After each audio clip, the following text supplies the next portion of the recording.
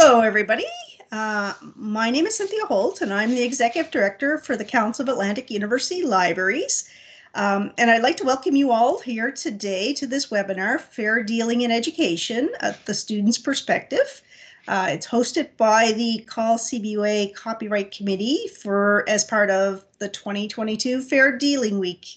Per past practice, the webinar is being recorded, and the recording and slides will be posted on the CAAL website after the webinar. It should be posted by this evening, but you will all receive an email notifying you that it is available. As well, I also ask that you mute yourself during the presentation and also turn off your video during the presentation for the benefit of your colleagues in lower bandwidth areas. That way we can optimize the webinar experience for everybody. You're quite welcome to turn your video back on and your audio when you ask a question in the Q&A portion of this webinar. But we just asked during when Lucie, our presenters, Lucie is presenting that you turn them off. With that, I'd like to take this moment to acknowledge that the Council of Atlantic University Libraries represents member libraries from across the region, all of whom sit on the unceded and traditional territories of First Peoples. In Newfoundland and Labrador, our libraries sit on the homelands of the Inuit of Nunavut and Inuktitut, and the Innu of Nitassinan, the Beothuk, and the Mi'kmaq peoples. In Prince Edward Island and Nova Scotia, we find our friends and colleagues situated on the territory of the Mi'kmaq. And in New Brunswick, libraries are found on the land of the Wolastoq, Mi'kmaq, and Passamaquoddy peoples. We at CAAL-CBPA wish to express our sincerest gratitude to the First Peoples who share their ancestral homelands with us all.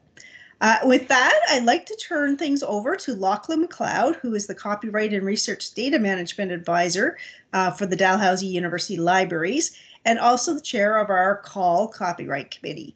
And thank you, Lachlan. I'm turning it over to you. Okay, thanks.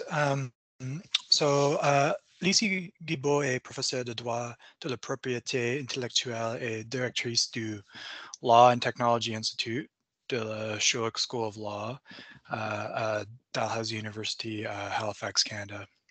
Elle a rejoint la Schulich School of Law en juillet 2017 après avoir passé 20 ans à l'Institut for Information Law de l'Université d'Amsterdam. Elle a étudié le droit civil à l'Université de Montréal, LLB et LLM, et a obtenu en 2002 son doctorat de l'Université d'Amsterdam. Le professeur Guibault est spécialisé en droit international et comparé de la propriété intellectuelle. Au fil des ans, elle a effectué des recherches pour la Commission européenne, les ministres néerlandais et canadiens, l'UNESCO, l'OMPI et le Conseil de l'Europe. Ses intérêts de recherche généraux concernent l'analyse critique et normative du système de droit d'auteur, examinant l'impact du changement technologique sur l'équilibre des intérêts entre les titulaires de droits et les utilisateurs. Elle a de nombreuses publications sur des sujets liés aux droits d'auteur et aux droits connexes dans la société de l'information, aux licences de contenu ouvert, à la gestion collective des droits, aux limitations et exceptions aux droits d'auteur et aux droits de contrat d'auteur. Lucie Guibault is a professor of intellectual property law and associate director of the Law and Technology Institute at the Schulich School of Law, Dalhousie University in Halifax, Canada.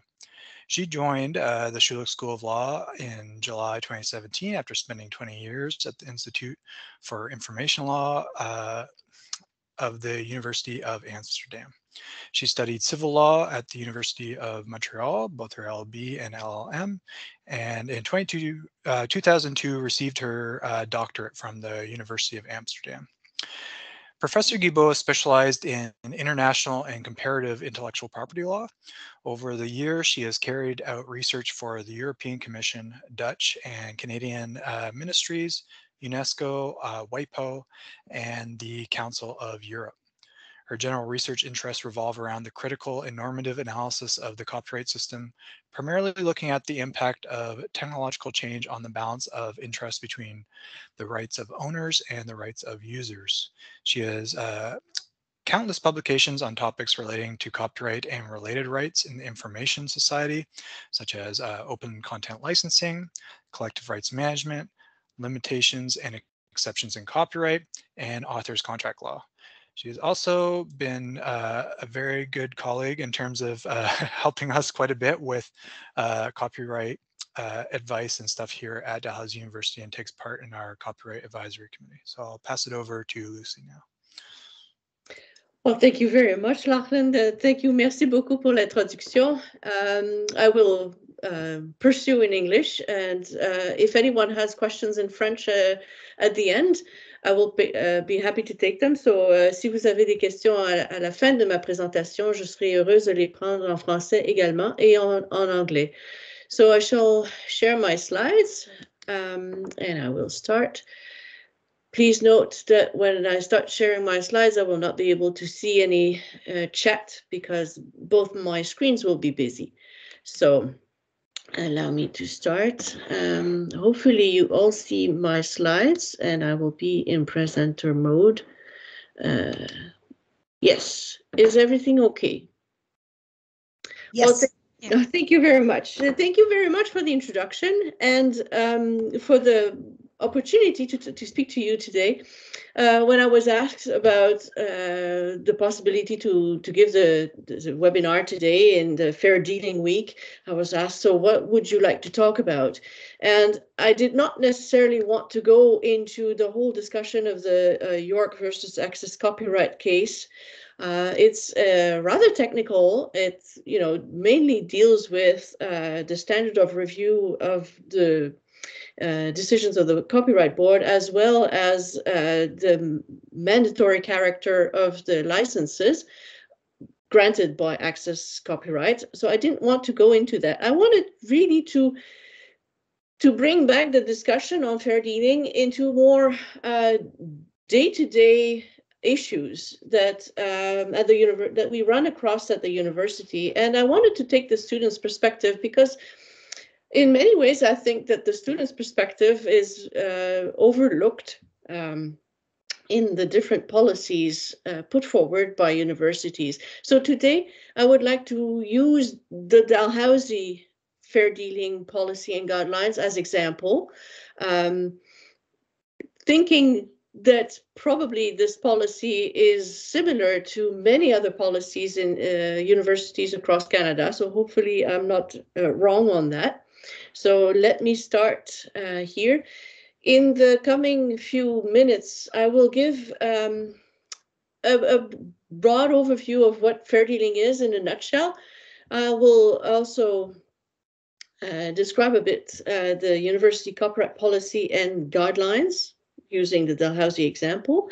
Then I'll discuss a bit what does that mean in practice with a few issues of particular interests, and then I will look at what do students do in practice in their career as students, and what does that mean also for the fair dealing analysis. And in the end, hopefully there will be time for questions and answers, and I'll be happy to answer all those. So fair dealing, I'd like to state what you probably also already know is that the fair dealing is a defense to copyright infringement claims. So as I explained to my students in the IP course, the fair dealing is a ex post defense, so a defense that will be invoked as a result of a copyright infringement claim, and that is to be contrasted to exceptions that are already in the Act and that provide that for under certain circumstances described in the Act, no prior permission is necessary to commit the acts or to accomplish the acts that are provided in the Act. So you have quite a number of exceptions provided in the Canadian Copyright Act, including, backup copies, encryption research, library exceptions, quite a number of library exceptions, and of course, quite a number of educational exceptions. And those are really laid down in specific language. And if you remain within the bounds of those exceptions, beforehand that you're good to go. The fair dealing defense will arise once a copyright infringement claim is instituted in court, and will be a defense. So it has been codified in sections 29, 29.1, and 29.2 of the Copyright Act. And essentially, it entails two steps. The first step is to inquire whether the purpose for which a work has been used falls within the enumerated purposes in the Act. And you see them on the slide. Section 29 refers to the purposes of research, private study, education, parody, or satire.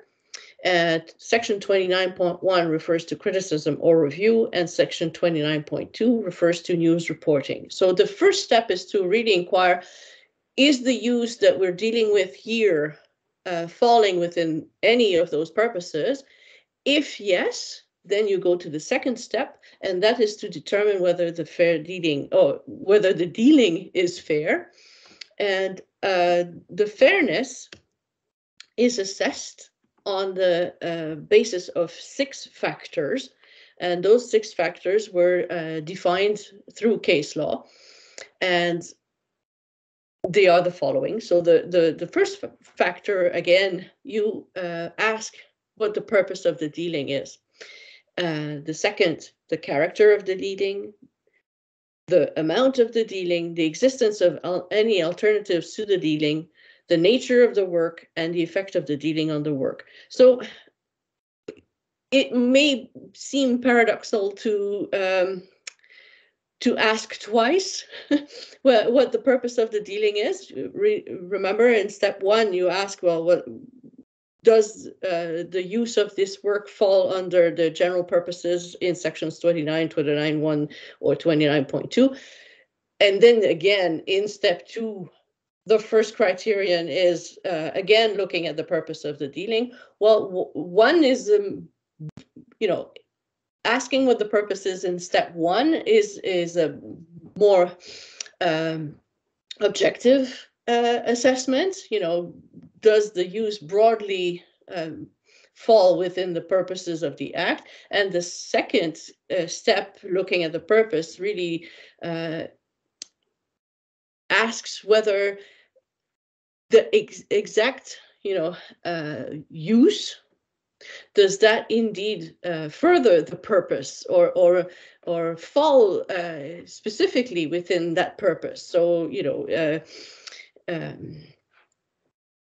dealing with education, making class handouts, for example. Well, you have a broader education purpose, and is making such classroom handouts, does that further indeed the purpose? This is the first step. Then the character of the dealing is, how many copies do you make, or do you put it up on the website, or is it, a closed environment? The character of the dealing really deals in the how are you making that dealing. The amount of the dealing, of course, is it in line, is the amount of reproductions, for example, is it in line with what you need? the other factor, the existence of any alternatives to the dealing, well, wouldn't there have been any other way to convey your message or to achieve the purpose that you're aiming at through another way, through not using the work? And this may be yes or no, but when you teach in the educational environment, you need to be able to rely on existing works to have the student learn not just public domain works, but also more contemporary authors and knowledge. So many times the answer to the fourth factor will be no, there is no alternative to the dealing. The nature of the work, this criteria asks also, in reference to the original work, whether this work is or should be more broadly disseminated. So it's a factor, I think, that is less compelling, perhaps, at least to me, than the other factors, because in certain cases, courts have just skipped over it. But, it's part of the analysis. And the last factor is the effect of the dealing on the work. And this is indeed, asking whether the use of the work will, have an economic impact on the work, for example. Will it serve as a substitute to the original work, to the detriment of the original work? And of course, if the answer is yes, then that will weigh against a finding of fair dealing. I would say that none of the factors on its own weighs more than the other. It's a combination of all the factors together and a weighing of all the factors that will lead to a conclusion either in favor or against a finding of fair dealing. So it's very fact sensitive. It depends a lot on the actual circumstances of each case. I've noticed here the, main relevant cases dealing with fair dealing in the educational context. And you will see here cases, York University versus Access Copyright is the most recent. That was decided last year, but we also have two cases in 2017, which were decided at the appeal level, one by the Federal Court of Appeal and the other one by the Quebec Court of Appeal. We had one very important decision in 2012 from the Supreme Court, again, involving access copyright and Alberta Ministry of Education, and of course the very landmark case of the CCH in 2004 has laid the grounds for all the others. And I should also highlight that you probably also know this, that the Copyright Act was changed or modified in 2012 to include education among the purposes listed in Section 29 as an allowable purpose for fair dealing. So these are the main relevant cases involving fair dealing in the educational context. And you will see, of course, that all of them basically involve the making of photocopies. And, the only one, the CCH case, was not necessarily in the educational sector, although it did have, some consideration for the educational sector, but basically the other four are really involving the making of classroom copies or course packs. So what do we learn from the case law? Well, first, that fair dealing is to be assessed in the light of the copyright regime's public interest goals. And the court has repeatedly, especially the Supreme Court, has repeatedly stated that the copyright regime's public interest goals are to increase public access to and dissemination of works, while also creating the incentives to create new works. But it's a recognized goal of the copyright regime to increase public access. So it must not be author-centered. It must really aim at creating a balance between the interest of the authors and the interest of the public. And for that, the court in CCH already in 2004 declared that fair dealing is a user's right. And I'm always proud to say that, Canadian Supreme Court is the only one in the world, as far as I know, that really has declared the fair dealing and all other exceptions in the Copyright Act to be users' rights. This really allows the weighing of interests on a equal footing, which is very important, because the users' right are not subservient to the author's right. They should be weighed on an equal footing, and it's unique to Canada, and I think it also supports and reinforces this public interest goal of the copyright regime. Copyright is not there only for the authors, but it's a regime that really promotes knowledge in society. So I think it deserves to be reiterated. What we also learn from the case law is that fair dealing must be assessed from the perspective of the user. And in the educational context, of course, the user is the student. And I like this quote that I've reproduced on the slide. So this is a quote from the York versus Access Copyright case, where the court states that the question in the case involving a university's fair dealing practices is whether those practices actualize the student's right to receive course material for educational purposes in a fair manner, consistent with the underlying balance between users' rights and creators' rights in the Act. So you see, in a capsule, you find a reference to the copyright regime's goal of establishing the balance. You also notice the reference to fairness and the purpose aim is by a particular practice, and you also see that emphasis is put on the student's right to receive course material.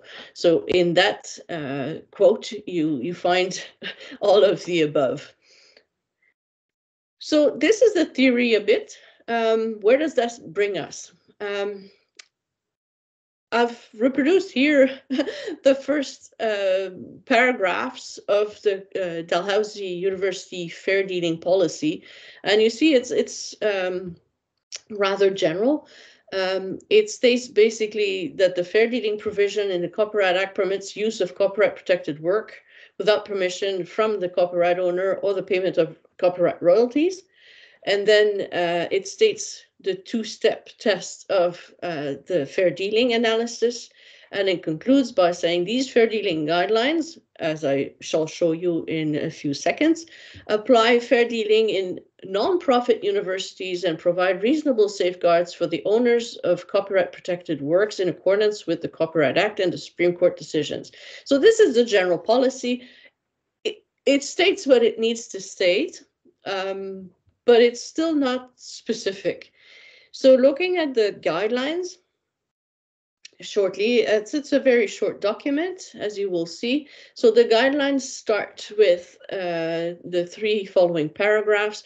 Well, first of all, the first paragraph I find interesting because it really determines to whom it is addressed. And you see teachers, instructors, professors, and staff members in non-profit universities may communicate and reproduce in paper or electronic form short excerpts from a copyright protected work for the purposes of research, private study, criticism, review, news reporting, education, satire, and parody. So what I find interesting here is that you clearly see that it's directed at teachers, instructors, professors, and staff members. You don't see here reference to the students. The second paragraph states that copying or communicating short excerpts from a copyright protected work is under this fair dealing policy for the purpose of, again, reference to the purposes, but also specifying that for news reporting and criticism or review, this is conditional to the mention of the source and, if possible, the name of the author. So this is a particularity of the fair dealing in relation to news reporting and criticism or review. In addition to looking at the purpose and the fairness criteria, you also need to mention the source and the name of the author, and this is what the guidelines state, which is conform with the Act. And then the guidelines go on to describe what constitutes a short excerpt under the policy. And yeah, it refers to the class handout, the posting to a learning environment such as Brightspace or Blackboard, or so you know, short excerpt on Brightspace or Blackboard, or as part of a course pack. And I follow here. I'm sorry, the font differs because I had to take it from another source. Here you see the definition under the guidelines of what a short excerpt means, and I won't read them because you can refer to them on the website of Dalhousie or in your own home university or educational institution. This is a description of what is considered to be a short excerpt. And here, this is where the discussion starts to be interesting. And hopefully you'll have questions at the end. So if you took a close look to the policy and the guidelines, you will probably have noticed that it covers mainly the in-person or remote classroom use of printed material. Remember, it dealt with class handouts, course packs, and postings on Brightspace or Blackboard. It did not really relate to other type of uses in the university or college environment. So it leaves many forms of faculty or student uses unaddressed. One example is the integration of excerpts of works into an open educational resource. How would that qualify? So I'll be transparent. This is one of the questions that were submitted by one of the participants today, asking, you know, how do you reconcile the wish to have affordable educational resources with the fair dealing doctrine? Now, I would say that anytime that you include third-party or existing works into an open educational resource, you will all the time have to go through the fair dealing analysis. And you will need to, first of all, identify the purpose and go through the fairness criteria. And there, in this particular case, I'm not sure that the educational purpose in general would be sufficient to justify integrating excerpts of works into an open educational resource. I think that you would probably need to think of a purpose like criticism or review, probably. And why do I say that? It's just the OER cannot be the vehicle or the opportunity or the occasion of dragging other people's work without a purpose, separate purpose.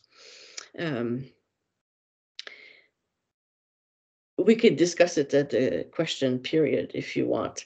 So that's one example. And to me, I would view the integration of excerpts of works into an OER equivalent to a quotation.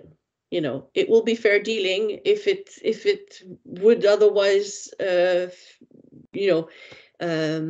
qualify as criticism or review, and then you give the source and the name of the author if you have it. Another example that's not covered by the policy or the guidelines is the use of recorded lectures. So of course the Dalhousie website will refer people to the policy on recording lectures, but it doesn't say really what either the faculty or the student can do with recorded lectures.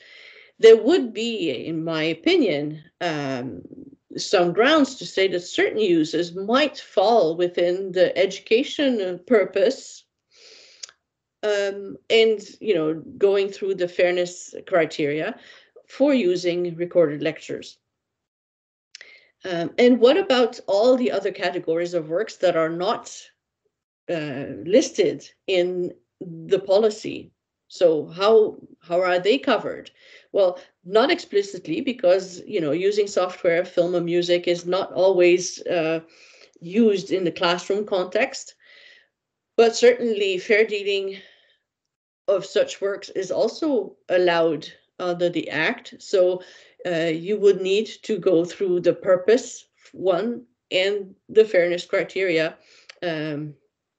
for all those works. So depending on what type of activity we're dealing with, what type of use, I would think that there is room for arguing, depending on the facts, of course, that fair dealing could apply to any category of work, even if not covered by the policy.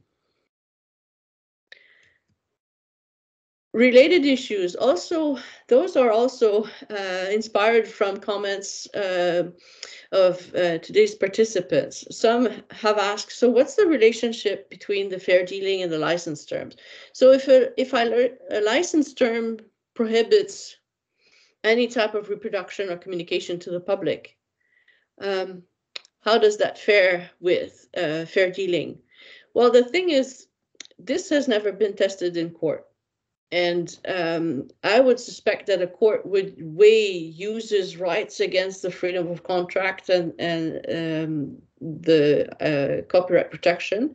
So it would be really looking at the facts of the case and determining, which right should have precedence. And it's not a clear-cut decision, and I'm certainly not convinced that the outcome is predetermined. But one thing is clear, however, is that in none of the systems that I've examined in my research does the fair dealing or an exception justify the circumvention of a technological protection measure. So if you have an ebook, or if you're engaging in digital licensing or digital lending, for example, exercising a fair dealing right would not be a proper justification to circumvent the anti-copy or the restriction on access to the work. Nowhere has that been recognized as a valid ground to circumvent. So the interaction between exceptions or fair dealing on one side and license term on the other side is certainly not clear, and also not in Canada. And unfortunately, we don't have any case law that discusses this issue. Other participants have asked, so what's the institutional liability for students' actions? That's also not directly tested in court. And it will also, just like the intersection between fair dealing on contracts, it will be very dependent on the actual facts of a case. But I would suggest that determining whether an institution is liable or not will depend a lot on whether it has knowledge of the illegal acts committed by the students, whether it has control to prevent them. So, the best advice that I could give is, the way to go around this is to have a notice and notice system, for example. So if anyone hears of an illegal act, that action be taken down, or that notice be given. So a bit like an ISP, when is an ISP liable for the activities of their users? Well, when they have knowledge of a legal act and when they fail to act upon it, and whether they have control over it. So knowledge and the possibility to control is key in determining whether the institution can be held liable for the actions of their students. It sounds very theoretical, perhaps, and I agree. It all depends on the facts of each case, and yeah, I would agree, a bit difficult in the abstract to say how best to deal with that, except that you can make the students aware that they should not, go beyond the bounds of copyright limits. So this brings us to, what's the typical student's use of copyright material? And here I wanted to make clear with this slide that, students learn and they will absorb material, they use material to read and learn, and so they will make individual copies of works, they mine bodies of works, text and data mining issues.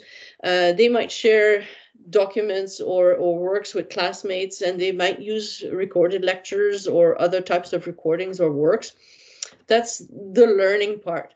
And this is also why I wanted to discuss this today. So students also create.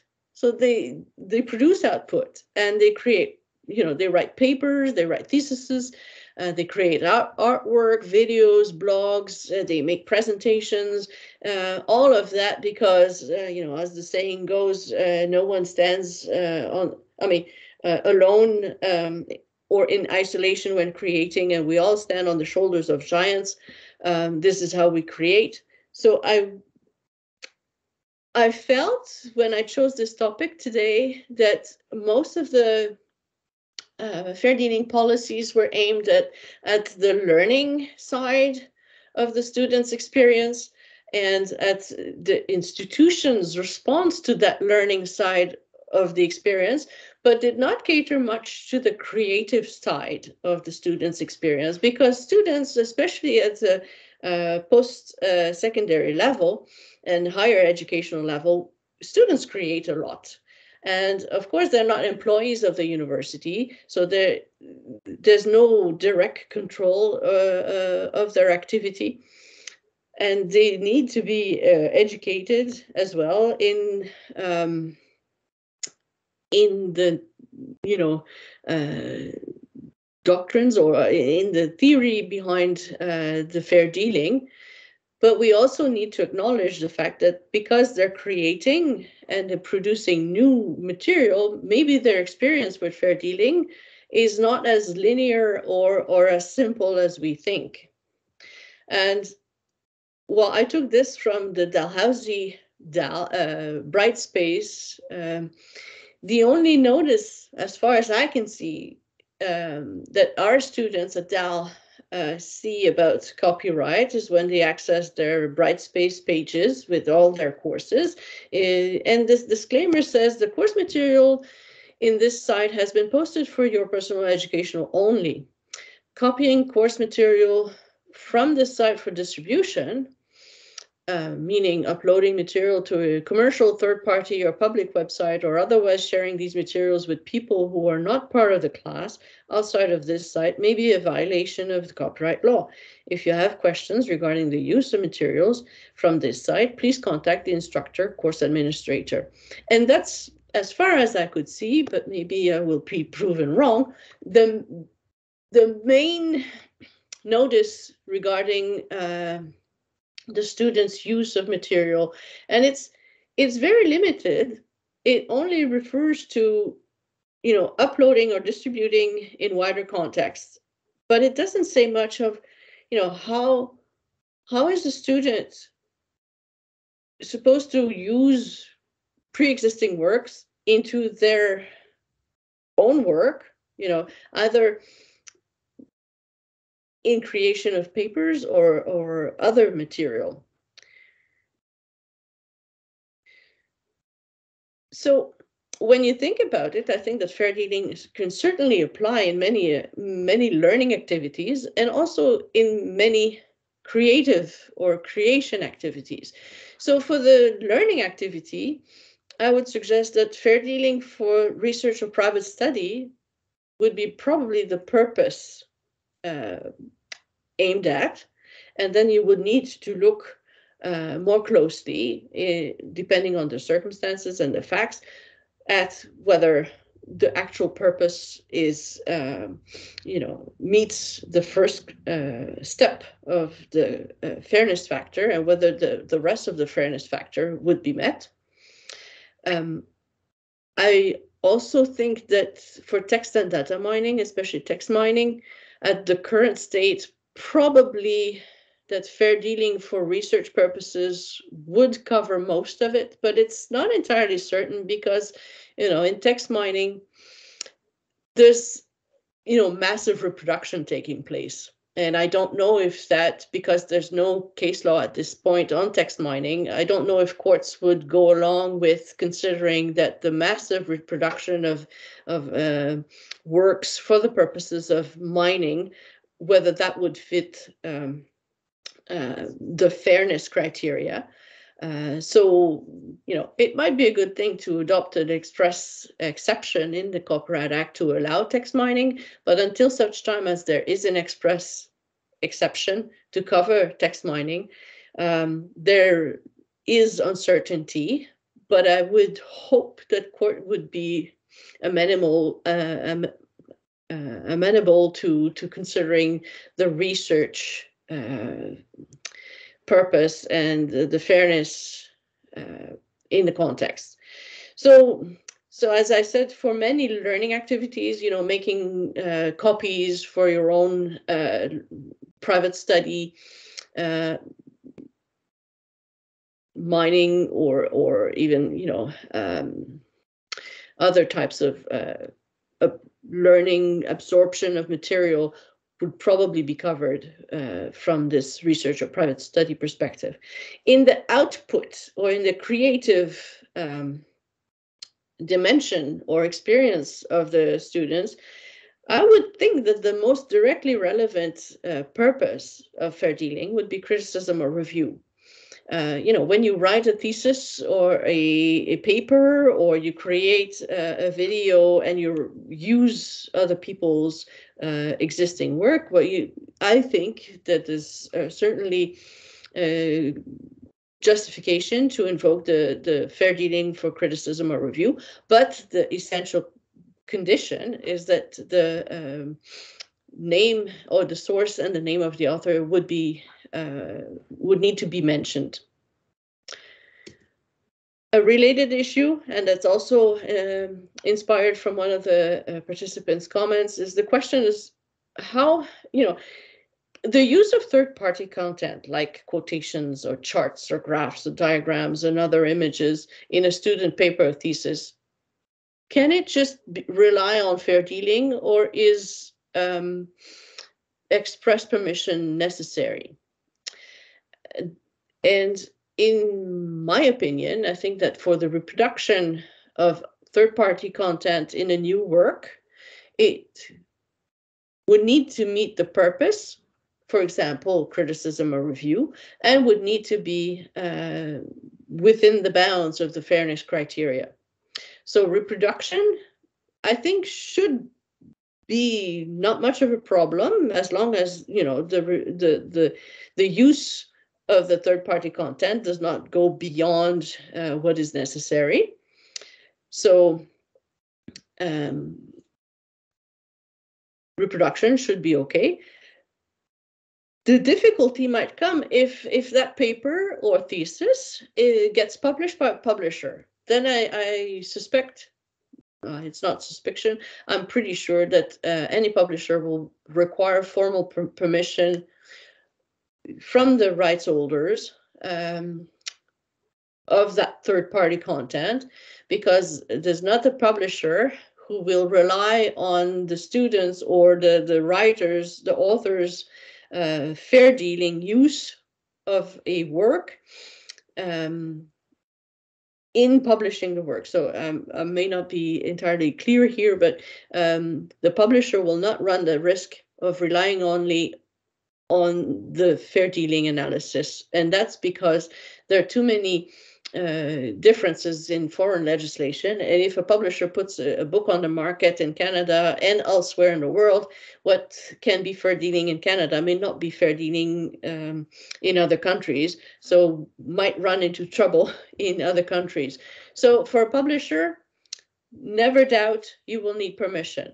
However, if the paper or thesis is deposited only in the institutional repository, I would think that fair dealing could suffice, because there the environment is, I won't say closed, but if a work is deposited in the institutional repository, it's aimed at the local market, and essentially, at least the argument could be made, and I'll leave this for discussion. But my hunch is that for that purpose, fair dealing here could suffice. So the main takeaway of this presentation is that please remember always that fair dealing is a proportionality test. And whether it's an institution that acts in the best interest of the students to give them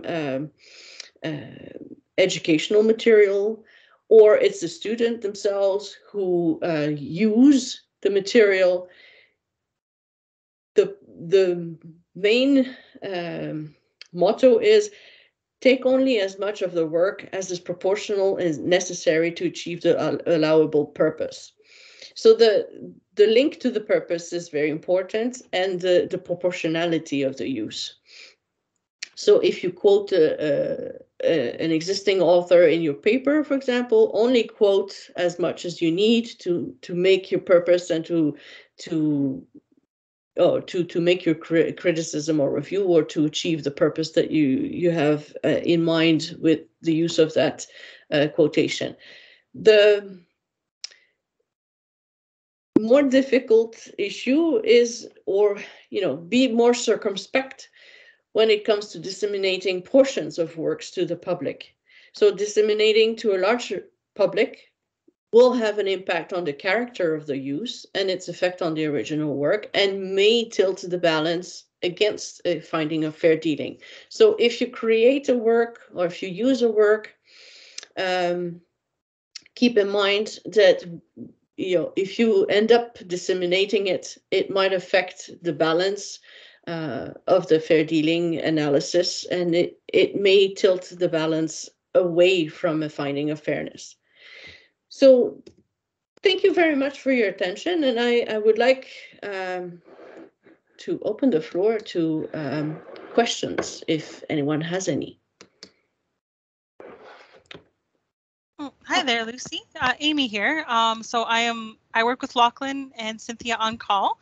So I'm happy to kind of help facilitate questions today. I was a little bit late coming in. It's one of those full meeting days. And there's been some really great questions in the chat.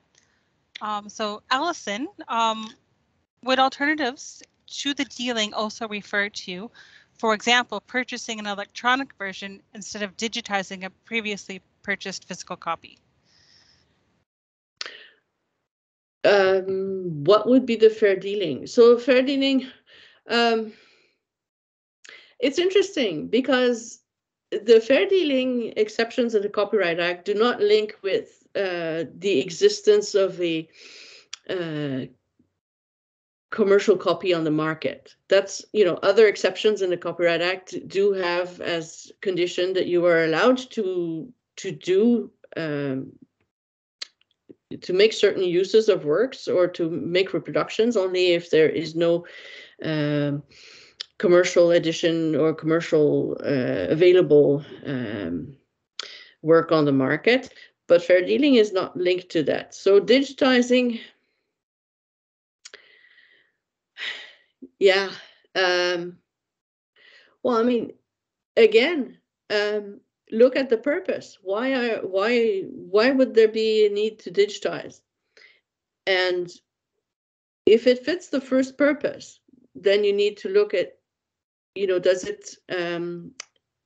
it qualify as fair under the 6 factors? So unfortunately, there's no cut and dry answer to this one. If you compare to other systems, the digitization of works in Europe was only started being allowed once the European Commission adopted, the Orphan Works Directive, and later in 2019 the Digital Single Market Directive. And before that, cultural heritage institutions were very reluctant to start digitizing en masse. Although there was a case from the European Court of Justice that did say that, if you're allowed to show works on a digital device in the premises of the library, then you should also have the possibility to digitize that work to make it visible on that device. But the court had says, yes, but this does not mean that you should engage in mass digitization. So here in Canada, we don't have case law. This situation has not found its way to the courts. So I can only say, if you have a specific purpose, and if that digitization meets a specific purpose and it meets otherwise the criteria, go ahead. But it does not open the door to mass digitization of a collection.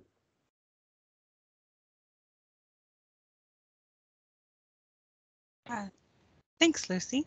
And there's some good chat going on in the chat field. A question about Heather.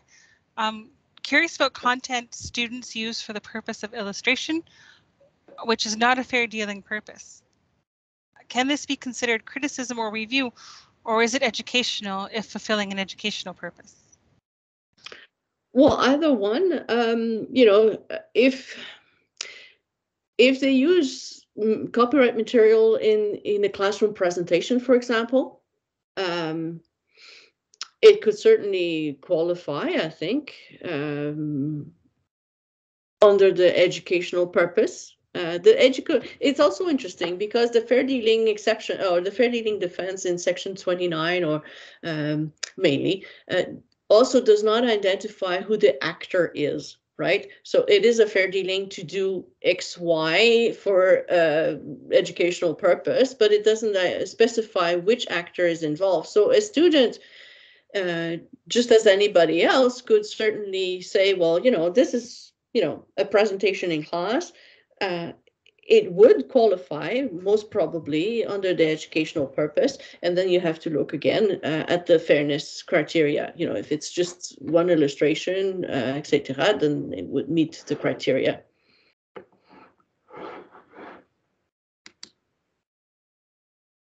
Great. And we have a question from Cheryl regarding integrating excerpts of works into an OER. If the instructor has scholarly use permitted in the library license to a journal, would it still be considered a scholarly use to share the figure from a journal?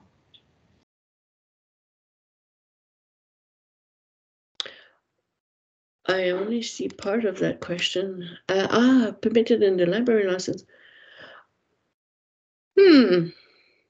That's a good question, because the library license, I don't know if the library license defines what scholarly use. I'm hesitating to say yes, because creating an OER implies broader dissemination, and so you can certainly include it. I think that the original author or rights owner would probably not have a query with reproducing it in the context of a work, but would perhaps have more hesitations allowing a broader dissemination. So again, I think the purpose is not at issue. The only thing at issue here is, as I said in I think my last slide, is once you open it for broader dissemination, it might impact the character of the use and the effect on the original work, and therefore may tilt the balance away from finding a fair dealing.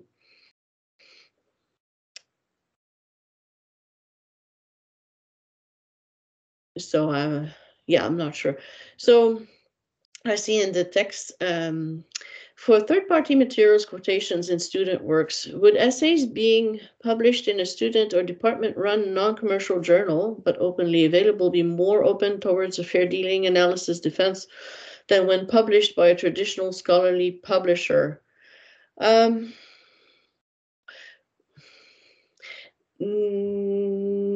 Not necessarily. Because interestingly, in copyright law, what constitutes a communication to the public by telecommunication, for example, is not related to the commercial character of that communication to the public.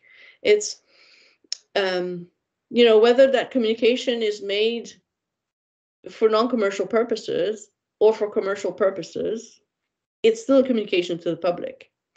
And this is, to me, where I hesitate in saying yes or no. The commercial character of the work will be, or of the use, will be the second fairness factor. So it may or may not, I don't know, but it's not clear. I'm sorry.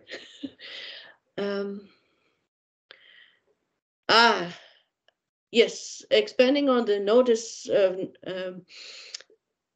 notice as a control system that an institution can have in place. I'm not sure if I understood it correctly. So I was suggesting that because institutions are not necessarily in a situation to have knowledge of what their students are doing, just like ISPs, for example, internet service providers. So if you're an institution and you don't necessarily know what your users are doing, the way to compensate that is to institute this system of notice to notice, that if someone comes forward saying, well, this is my work and it's been used in an illegal or unlawful way, then this will this will trigger the knowledge, and you will be able to act upon it. And in Canada, the system is not a notice and takedown, it's the notice and notice system, and in sections 41.26, I think, of the Act,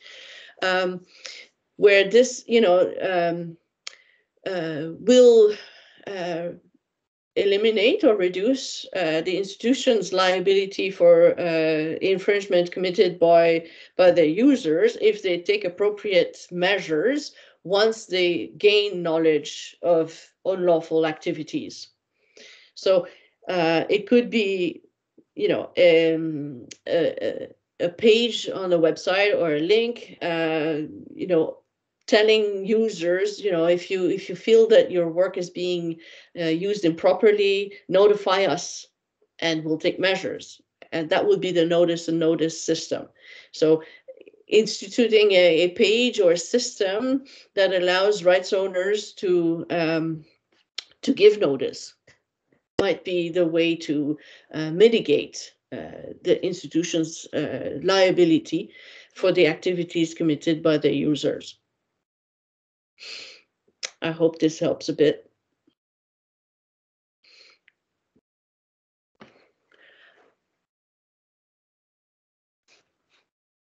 Are there any other questions for Lucie today? I noticed it's 3:01, and I thank everyone for being here on the 22nd day of the second month of 2022 at 2 p.m. I thought it was the perfect date and the perfect time to have this conversation. So I thank you all for your attention. And if you do have any questions and you feel to like reaching out, please do. You have my email address on the slides. I have given my slides to the organizers, to Cynthia and Lachlan and Amy, and I'm, granting permission to distribute them as you wish. So thank you very much, everyone, for your attention. And thank you very much, Lucie, for speaking with us today and being so open and sharing your wisdom and knowledge in this area. As everybody, I just put the link to the CAAL webinars page in the chat, and I've already uploaded the slides, but I will be uploading the transcript and recording as soon as they become available. But thank you so much, Lucie. Thank you to you all. Thank you. Happy Fair Dealing Week to everyone. Yes. Bye. Bye.